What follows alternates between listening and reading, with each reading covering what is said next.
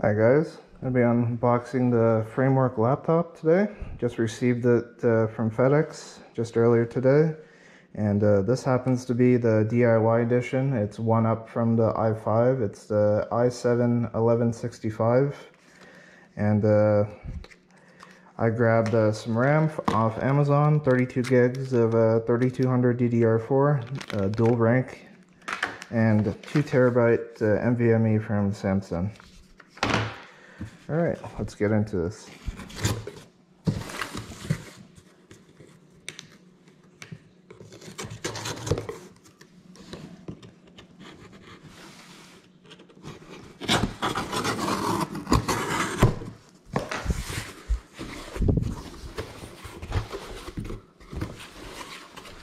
So you can see the power adapter.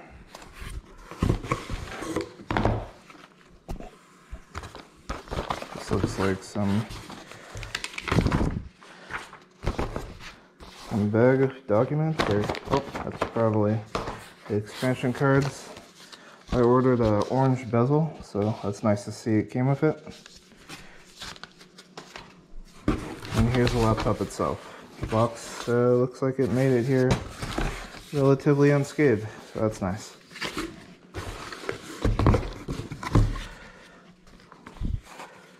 So let's take a look at the power adapter first.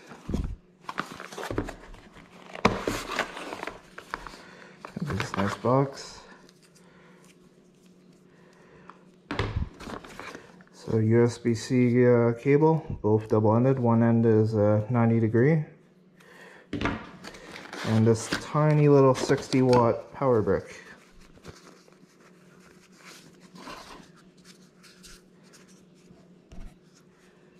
It's nice.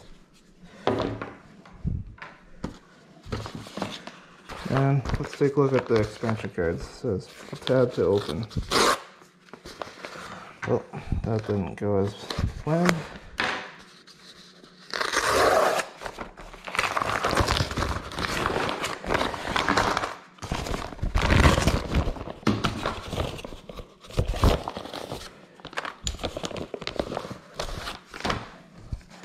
Okay, here's the Wi-Fi card. I got the Intel one that Framework sells on their website, and I think I have about 6 or I have 7 expansion cards. So I have 2 USB-Cs, 2 USB-As, a MicroSD because I film with my GoPro a lot, and DisplayPort and HDMI. DisplayPort and HDMI I'm probably never going to use, but it's nice to have in case I need it. Alright, so that's the hardware.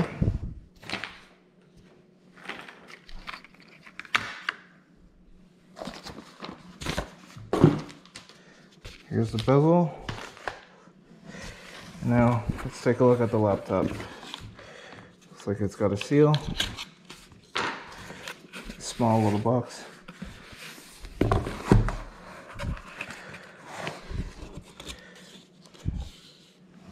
Here it is.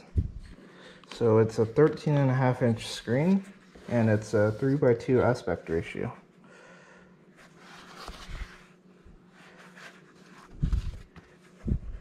Nice compact little laptop. I'm coming from a 15-inch MacBook, so it'll take some adjusting to get used to the smaller screen again. And here is the screwdriver it comes with. I believe this is double-ended. If you pull this out, you can swap it to a Phillips end or a Torx T5. Then here's a spudger.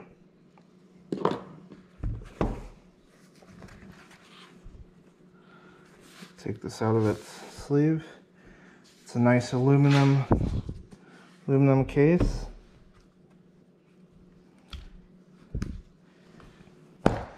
So we'll get this open and we'll start installing the components. So looks like these are 5 T5 screws.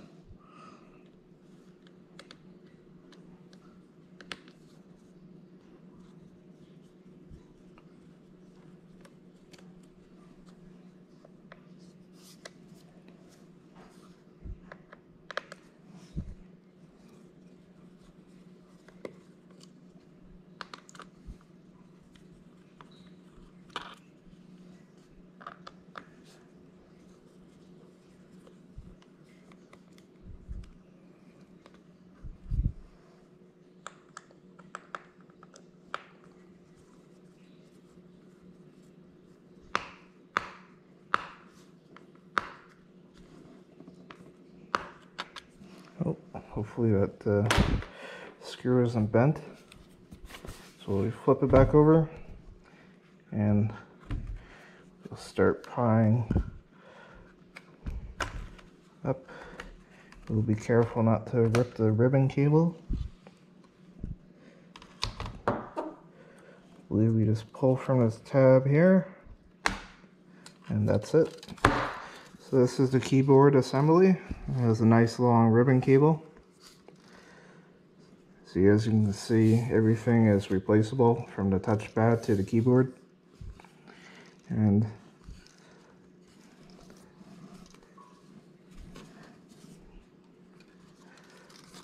made completely out of aluminum. So to start with, alright, so I unboxed all the components first, and I think I'm going to start with the Wi-Fi card since I hear this one's the most difficult. Okay.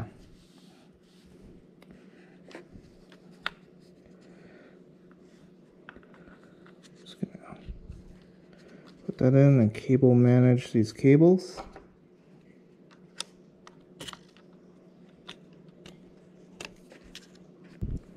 Okay, I had it the wrong way around.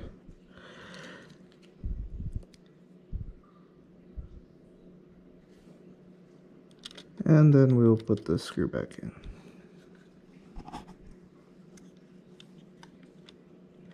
Making sure not to cross thread it. And these don't need a lot of torque, so just finger tight is good. Don't go cranking on these screws or else you'll end up with a bad day. So next we go with our 2TB 970 Evo Plus from Samsung. Apparently the other NVMEs are known to run hot, so I chose this one instead. Put these aside so we don't mix them up, and it's nice that there's already a screw here, and there's also 3 spare screws up here, which is very nice.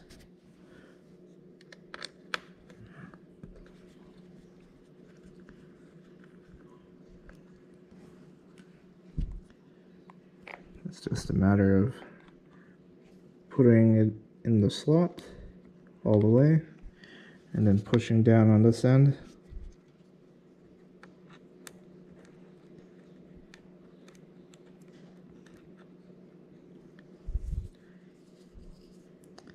People say you should be wearing a static bracelet, but honestly I've built so many computers, and as long as you're not rubbing your socks around on carpet before you're touching your computer, you should be fine. There's no need to lose sleep over it or be extra cautious. And for RAM, this Wi-Fi popping out of its cable management again. So the RAM goes in like this. You see where the key is. Just push it in and then snap it down. I'm just going to push this.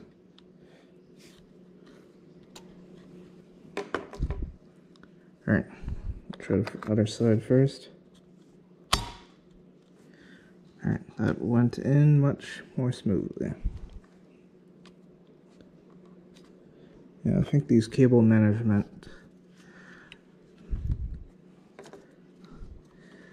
they're held in with adhesive tape, and I think they were put a little too close to the RAM.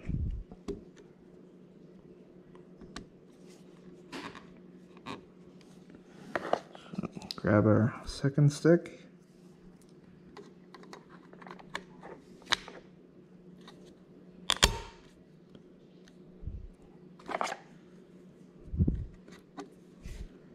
We heard a nice click, so that's a good sign.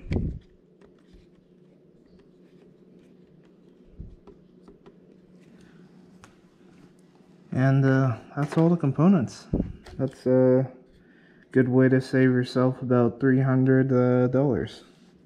And that's 300 American. Canadian pesos is probably around 400 or 390 you're saving.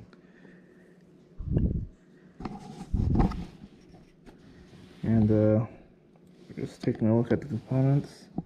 So it's a 56.64 watt hour battery.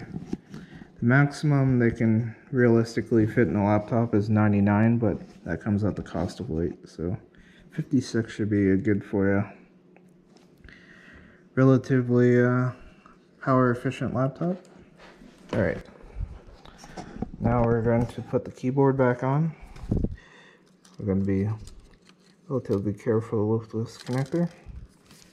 Just going to place the keyboard here first and make sure we seat the connector in.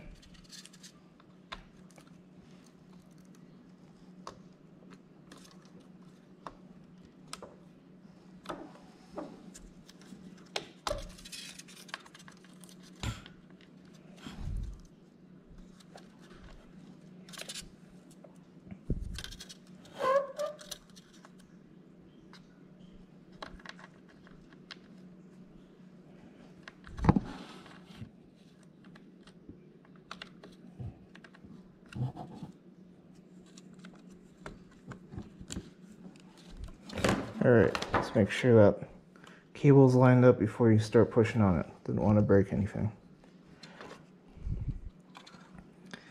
Then make sure nothing's folded.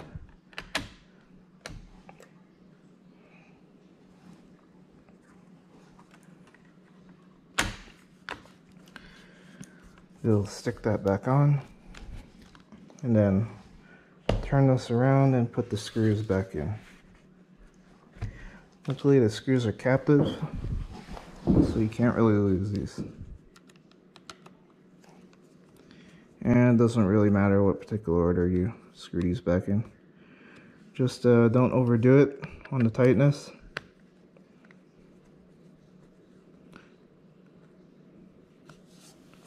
Just screw it in until you feel it slow down and make it 2-finger tight.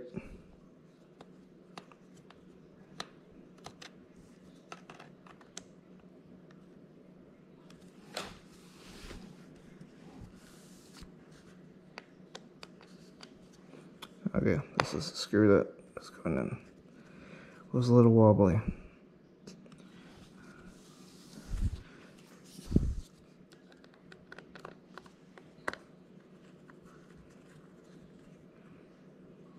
And that's it.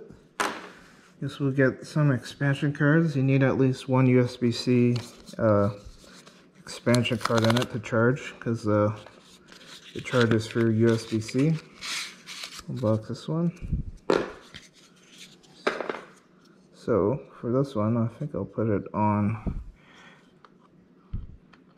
If you turn this around, this will be the top left of the laptop. Push it until it clicks. I guess if you want to remove it, you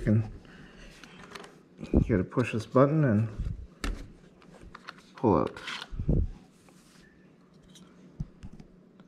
Let's see. And for the second one, I'll probably put in a old-fashioned USB-A, because I still have a lot of stuff that uses USB-A.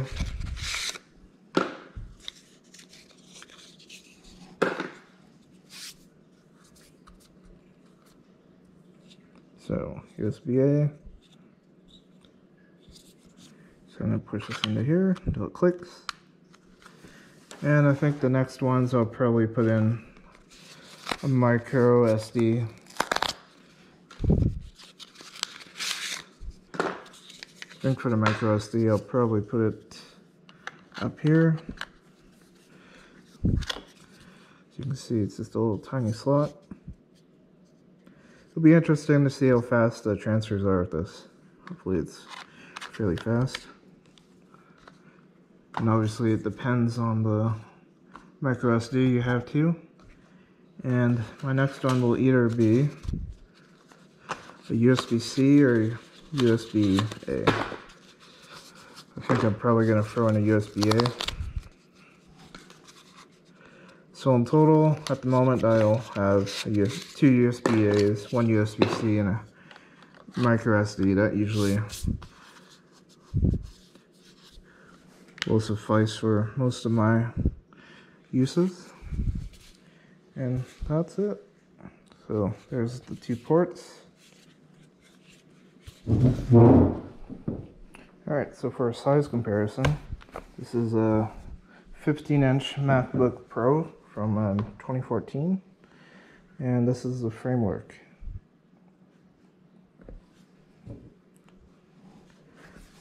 Framework is much lighter, like probably half the weight. That is a bright orange. So to take out the bezel, I believe you open this to 180 degrees.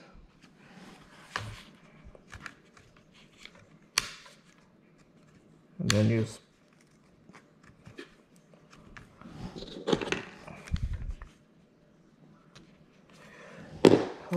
and snap it off down here, and that comes right off. So then we'll put in the orange bezel.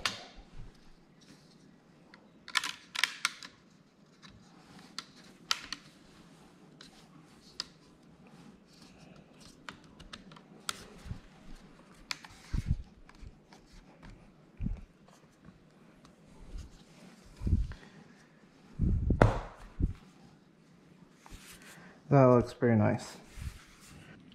Alright, now that it's plugged in and charging, we're going to put in our Windows 10 install media and boot it up for the first time.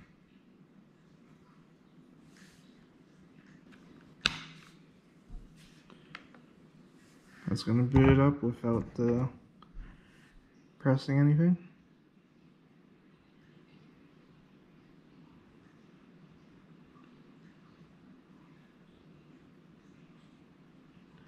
Boot drive. Alright, this is take 2. Just to make sure it's not this USB, I had another installation media created for Windows 10 Pro, so hopefully this gets recognized. If not, I'm gonna probably have to resort to calling support.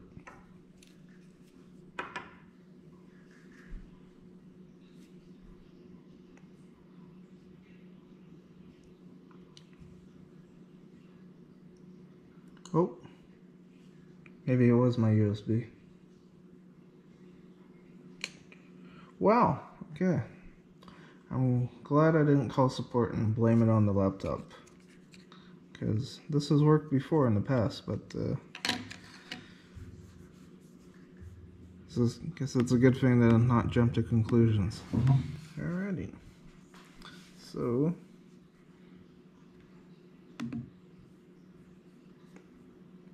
let's see if it's got.